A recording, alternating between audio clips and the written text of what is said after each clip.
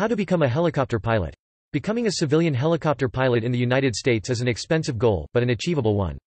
Everyone who wants to fly and is not receiving military training must earn a private helicopter license. If you would like to become a professional helicopter pilot, you will then go on to earn a commercial license. After that, you will focus on logging hours in the air. The more you have, the more qualified you'll be. Getting qualified.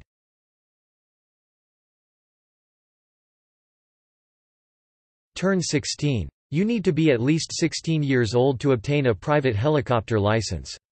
You need a private helicopter license before you can get a commercial helicopter license.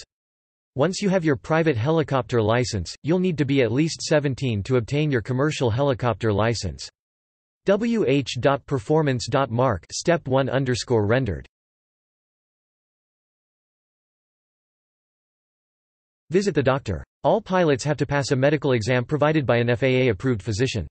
You can be disqualified if you have any health problems that might imply the risk of lapses in consciousness. These could include heart problems, psychological disorders, or a history of drug abuse. Your hearing and vision will also be checked, as well as your ability to perceive color. Students with poor color vision may be prevented from becoming pilots. Pilots need to distinguish colors in order to understand light signals when operating a helicopter. If you think you may have poor color vision, ask your optometrist to administer a test before you begin pursuing a career as a pilot. If you are worried about being disqualified for any of these conditions, talk to an FAA-approved medical examiner about your concerns. Find an FAA-approved medical examiner on the FAA website.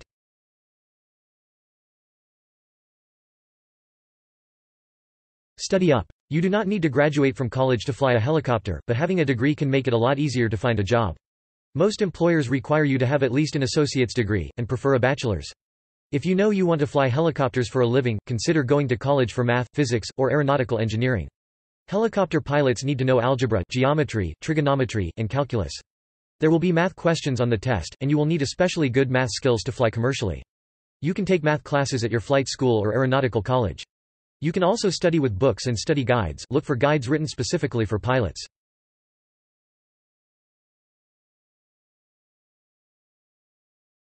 Save or take out a loan. Getting civilian training is expensive. Flight schools will require you to provide some proof of funds before you are admitted. You can expect to pay $10,000 to $15,000 for the training it will take to pass the helicopter pilot certification exams, plus $18,000 minus $20,000 for commercial certification. Flight time with an instructor costs approximately $200 an hour. For time flying solo, you might pay around $160.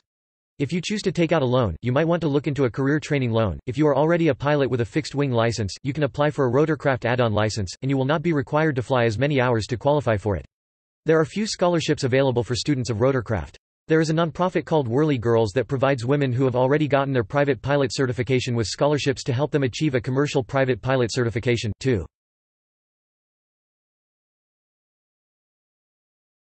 Pick the flight school that's right for you. You can find flight schools listed at the FAA website. Before you choose, ask yourself where you want to be employed as a helicopter pilot in the future. If you want to fly in a mountainous area, you will get more practice if you go to a flight school in a mountainous area.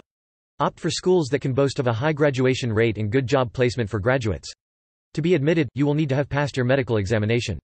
You will also need proof of funds and a high school degree or equivalent. Prospective rotorcraft students whose first language is not English must pass the TOEFL exam. Consider attending a college or a university that offers an aviation program.